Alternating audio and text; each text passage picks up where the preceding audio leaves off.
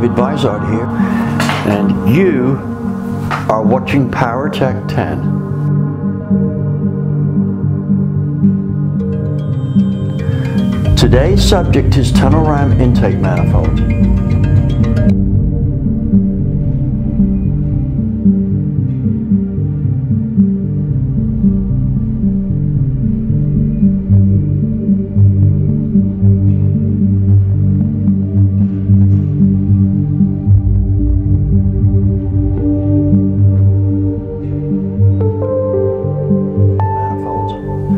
Should they be used on the street?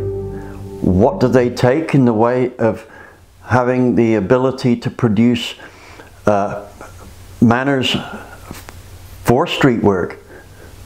Are they really only race only? Can you modify them? What can you do to them? And the list goes on.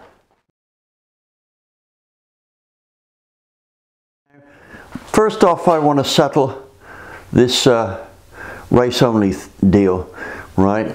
When a tunnel ram fails to make it for a street motor, it's because there's something wrong with the geometry or the specification of the engine, and that tunnel ram manifold does not suit that engine. That's just like putting the wrong two-plane manifold on or whatever, right? The biggest problem is having ports too big. The tunnel ram was initially designed as a drag race manifold, and the thing is the ports tend to be sized on the big side for top end power. Now this is okay if you use a manifold intended for a 350 say, and you now bolt it onto a 427-inch engine, it's probably going to be okay. But if the manifolds have the right intake size for the displacement and the RPM range and so on and so forth, they can work very well. My friend Andy Wood has got a truck with a tunnel ram intake manifold, and we tested this against a stock intake, a old tunnel ram manifold, and the new Holley tunnel ram manifold for a small block Chevy. Well, guess what? That manifold, well, both the tunnel rams work, but the latest one, straight out of the box, was 20 horsepower more than the one that I spent quite a time modifying, right? So, oh, that means we got a redundant early model manifold. Don't know what to do with it, but I guess we could sell it. Anyway, the thing is we're going to look at Andy's video, and the deal will go along the bottom here as to where you can find it. But today we're going to look at what you can do to an intake manifold to make it, what you can do to a tunnel ram intake manifold to make it work better yet. Well, I've moved the manifold to one of our 5 school downdraft porting benches.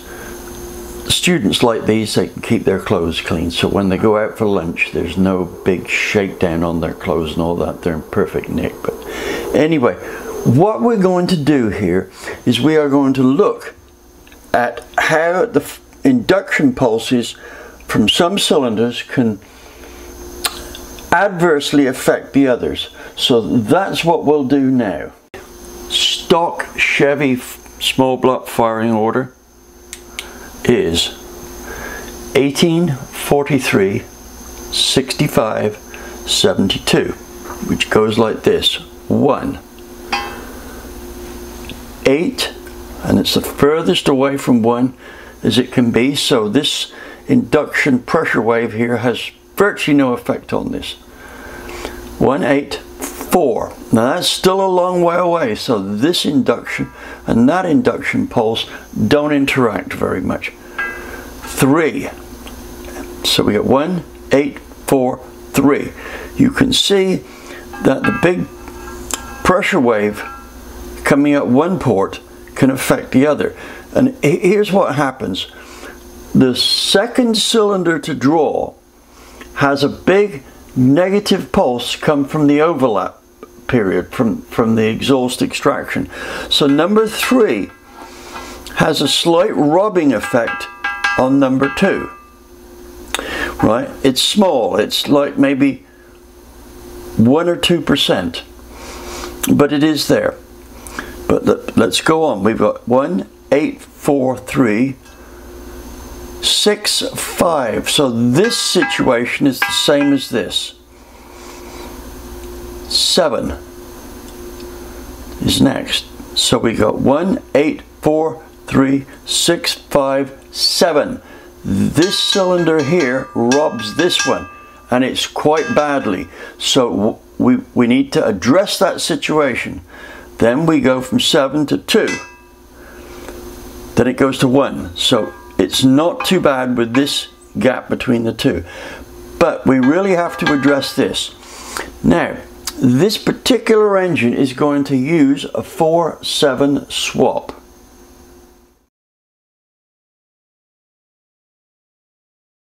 Here is the 4-7 swap, diagrammatically shown, right? Essentially what we've got here is, there's our stock firing order, and this is what we're going to change it to. Now, these arrows depict where it goes. Number 4 goes here where number 7 was, and number 7 goes to where number 4 was. You can't just do this with the timing, spark plug timing change. It has to be done with the camshaft. Now, the fact that it alters the arrangement of the firing order means that the intake manifold, in terms of the pressure waves, has to be done according to suit this firing order, not this one. So we'll look at that now. With the stock firing order, number 7 and 5 were in a robbing situation because they're only this far apart. So the pressure wave from 1 can start sucking charge from the other. That's 7 robs 5. Now, let's see how this works out with our new firing order.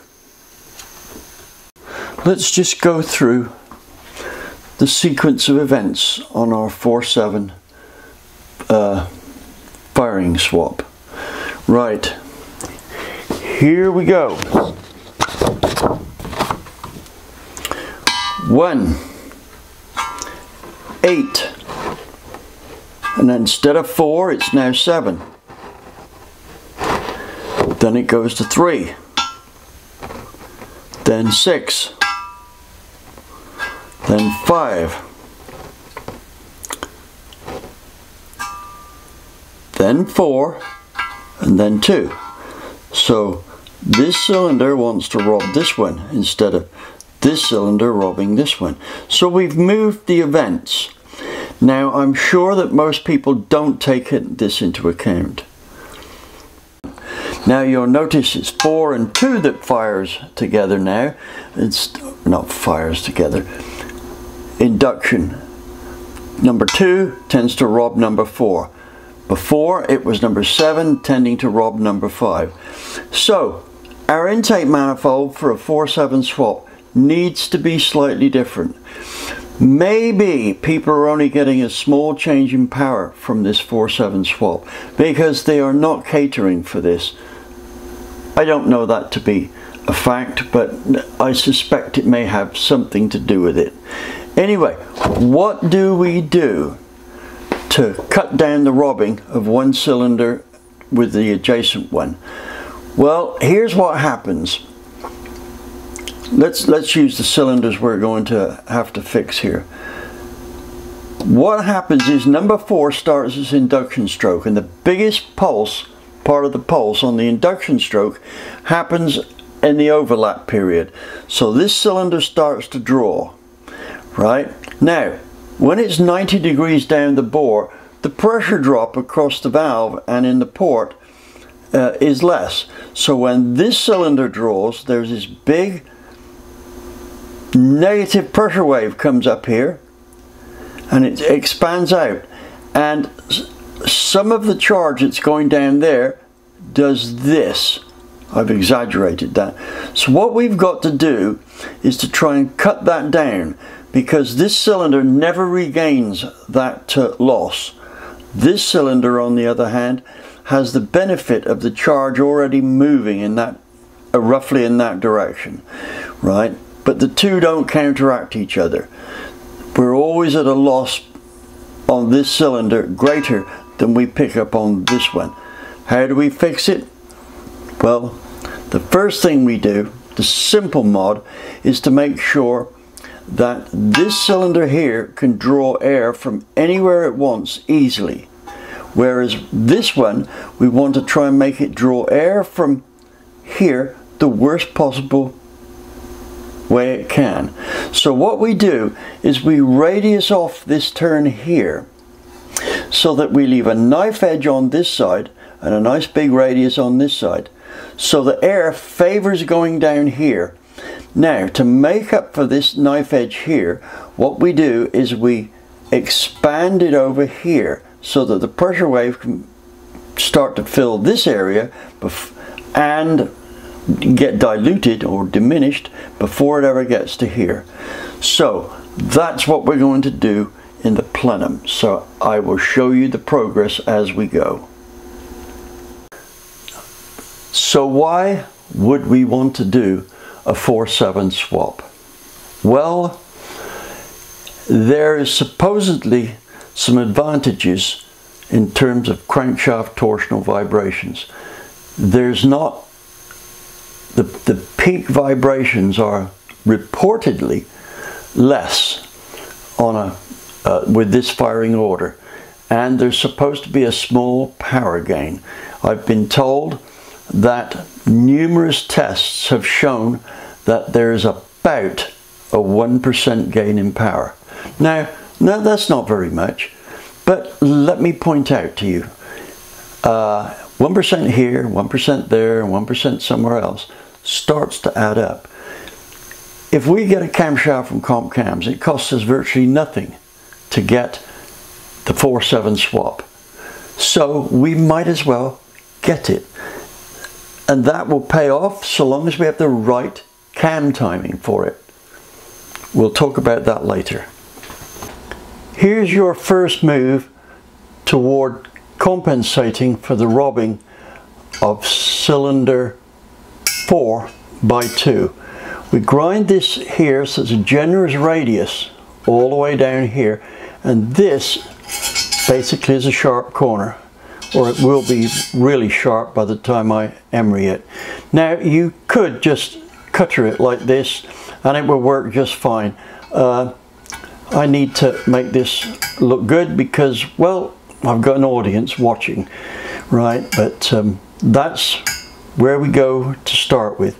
Next move is to work on this edge here and this edge here.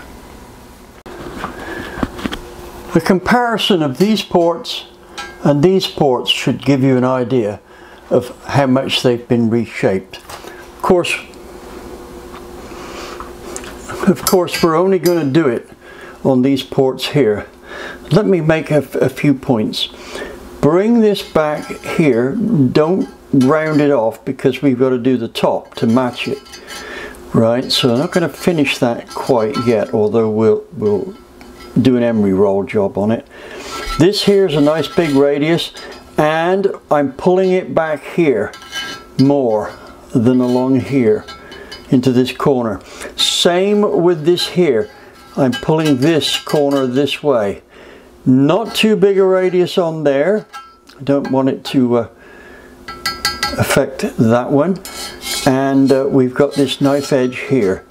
Right, so now I'm going to emery that so that you can see what it looks like when it's polished up. Now I'm not going to use it in polished form, but it's easier to see the form of it because it reflects the light.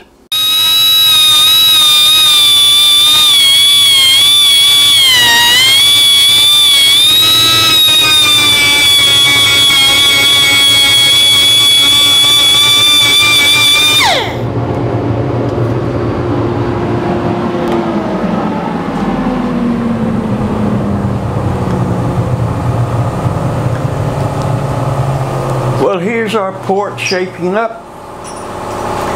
You can probably see the general trend here. Once again, let me reiterate. We try to make these four edges favor this port. We're having this edge try not to favor this porch. Right, and get this right in a minute. But I've radiused this off here.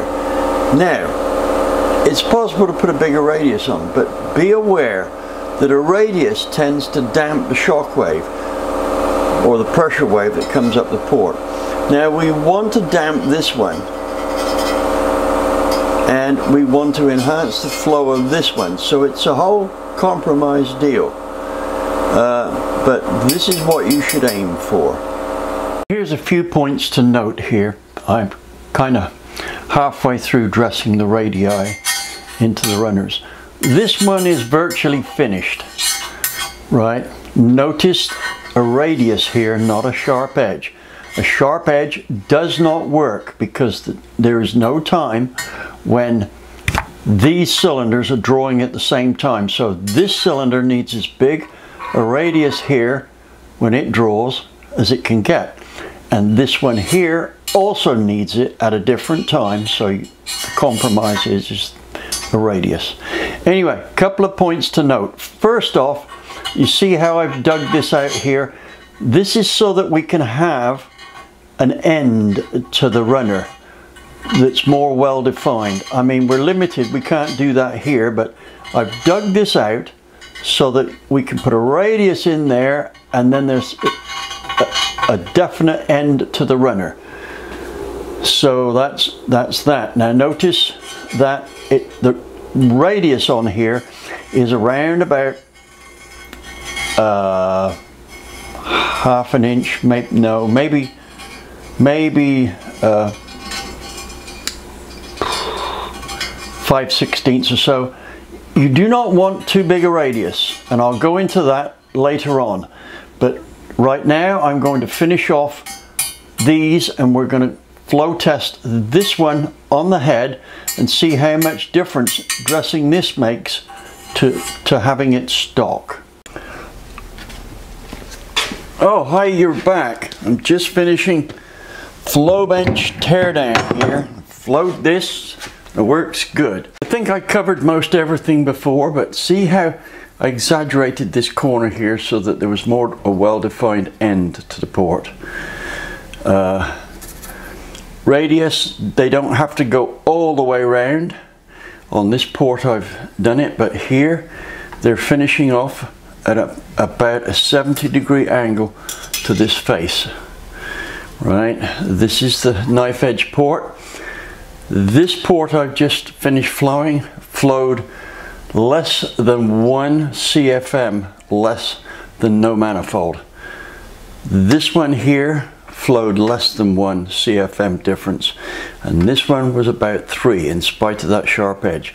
And that's mostly because all this round here is large. Now, a couple of points that I didn't raise earlier on, which I think I need to deal with, and these are: first point to note is that all of these techniques can be applied to a single 4-barrel manifold, right? At least where it's applicable, and that means the favoring of the cylinder being robbed in terms of flow generated at the plenum due to putting that sharp edge on to prevent the other one stealing from it. Now, the other thing we can do to that port is to make it smaller. This means that the port runs at a higher velocity, and that makes it harder for the other one to steal. On the dyno, we see this torque curve starts sooner, it makes a few more foot-pounds and a few more horsepower, and it carries on longer. There is no downside.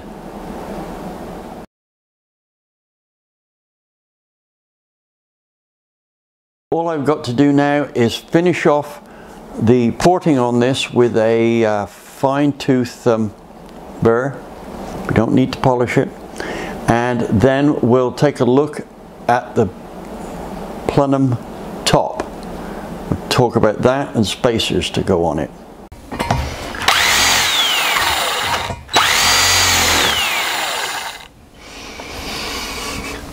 Well, here I've put in the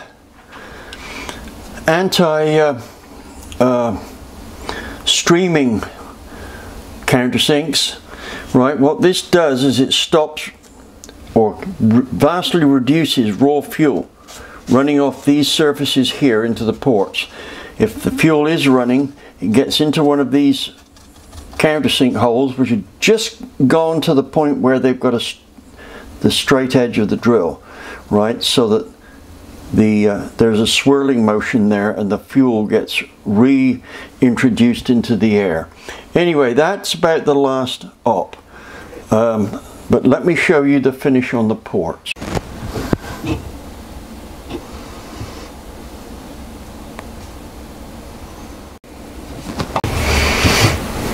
Well, here we have the lid, or the top of our tunnel ram manifold, and I'm looking inside here and I don't see anything obvious that needs doing. I tried it out on the bench and it has almost no effect on airflow. It's still within the odd CFM of flowing what the bare port does. So the next step is to talk about spacers. Now, I had considered doing this on this video, and then I realized there is so much more to spacers than meets the eye that I'm going to do a separate video on it. Right, for now all I need to tell you is that a 1-inch spacer on here works. That's all you need to know at this stage. But down the road we're going to test a whole bunch of spacers, some designs I guarantee you will never have seen. Well, that about wraps up our tunnel ram modification video. But I want to say that this is not the complete, how shall I say, rundown on how to modify tunnel rams. There are intricacies which apply just to 1 or 2 different designs, and we'll have to get into that down the road when we do an engine build. But for now, what I want to say is, if you like this video, hit the like button. If you really liked it, hit the subscribe button. All of our likes and subscriptions to our channel will mean that we can do more in-depth and higher tech features on engines. Help us get to that goal. Thank you.